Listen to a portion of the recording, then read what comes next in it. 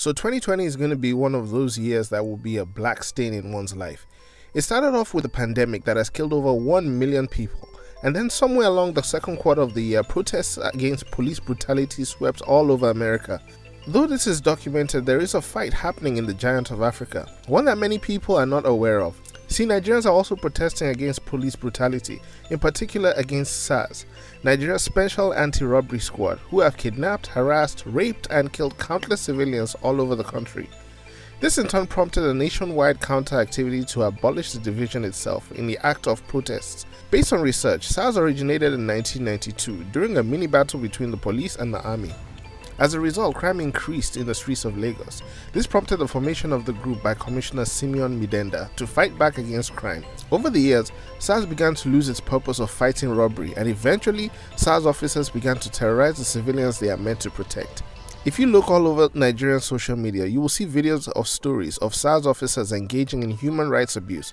For some reason, SARS officers allegedly harass younger people with tattoos, dreads, fancy cell phones, and those who wear name-brand clothing.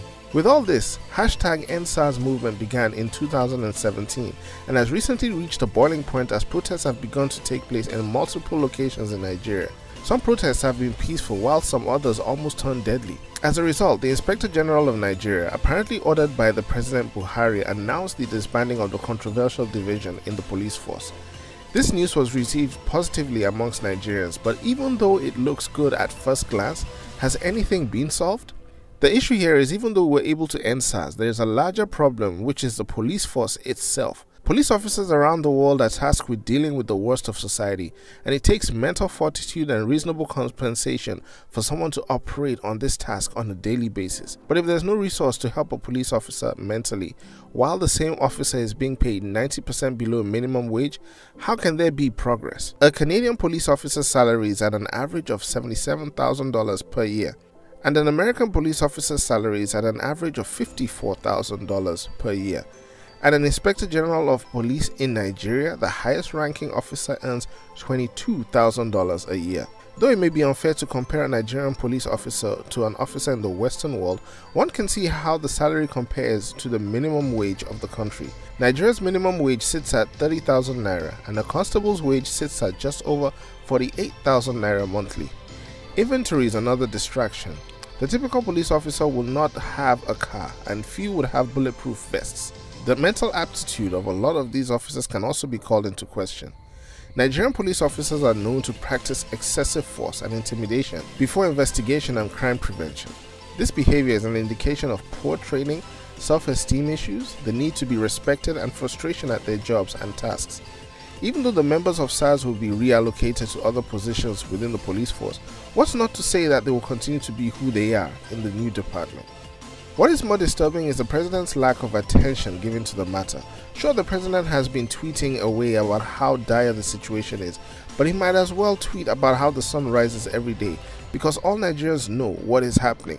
But what we do not know is how the president and the police force will aim to fix the situation. After the announcement of the abolishment of SARS, the civilians of Nigeria came out with a list of demands which does not look problematic for the police force to solve. Only time will tell if the police force heeds to the demands. In conclusion, one should respect all life. We're talking of lives of the victims and the lives of the oppressors. Maybe we should look at ourselves and try to question, maybe SARS is just a representation of who we could be when our backs are against the wall. Have these officers turned to savages because the organization meant to equip and provide for them have let them down, and they in turn have targeted their frustrations towards the society that they are meant to protect?